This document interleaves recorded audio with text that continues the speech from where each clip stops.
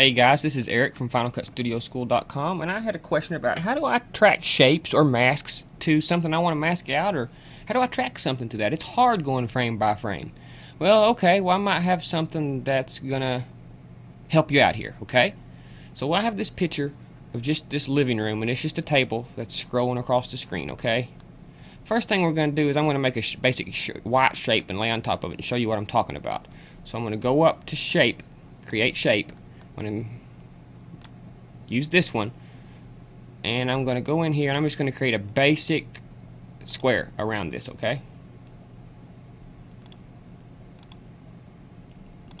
When I say square, I mean a basic roto shape around at certain points, you know. This is just a demonstration. Let me go through here and show you what I'm meaning. This little tool will help you, not all the time, but this little tool will help you track shapes and stuff in motion. It's helped me quite a lot, actually. Now I'm not going to worry about cutting out this flower. You all get the main idea of it, right? Okay, now we got this shape. Now what if we want to track this shape with the table as it scrolls? Because you can see it goes offline. We have to go through there and frame by frame and do this? No. Go to behavior, scroll down to shape, and under shape you'll see track points. Now this will apply a tracker wherever a point is in your shape. Boom. Now you can see you can have a tracker all around wherever I place my points.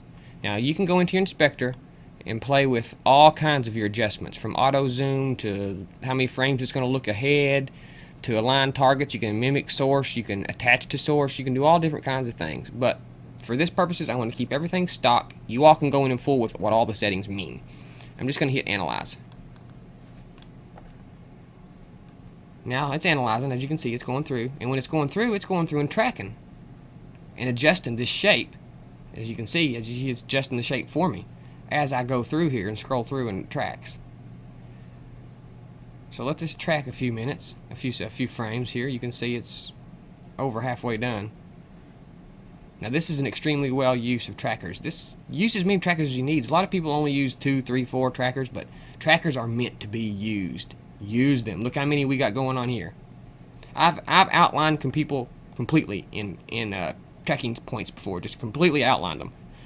So now, as you can see, since I went through that and applied that behavior, that table goes right along with my camera scrolling, whereas it didn't used to. You can see the track points are right on, you know, and if one fails, no big deal, because there's so many more to help it along. Okay, there's one example. Let's get rid of everything. Let's get rid of our tracker points and get rid of our shape. Now let's apply a mask. Let's go in and apply a mask. Same way works with a mask. This time I'm just going to do the top of this table here. I'll just do 4 points. Okay, now we have this mask. I'm going to turn my corners into linear.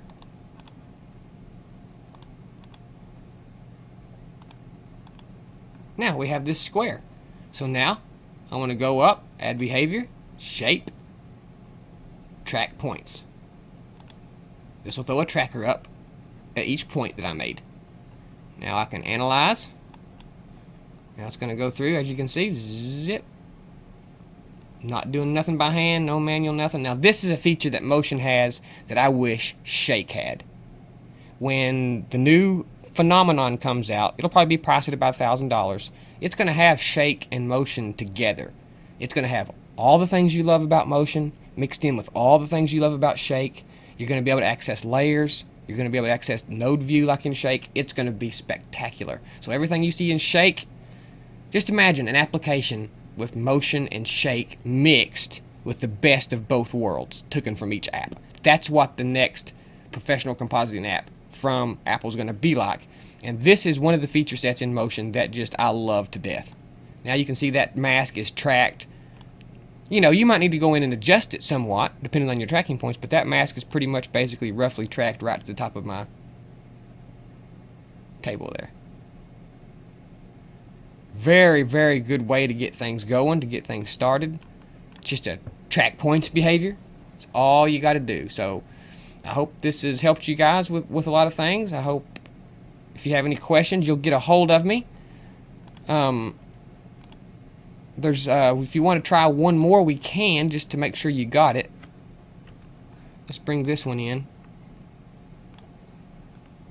And how about we just see if it'll work on one of these tops here. Well, I'll tell you what, that's just too much work. This is intended to be a quick tip. So there you go, guys. That's how you track shapes and masks to your objects using the behavior. The behavior is under shape. It's called track points. It'll put a tracker wherever you place a point of a shape. So I hope this has helped, guys, and we'll see you next time.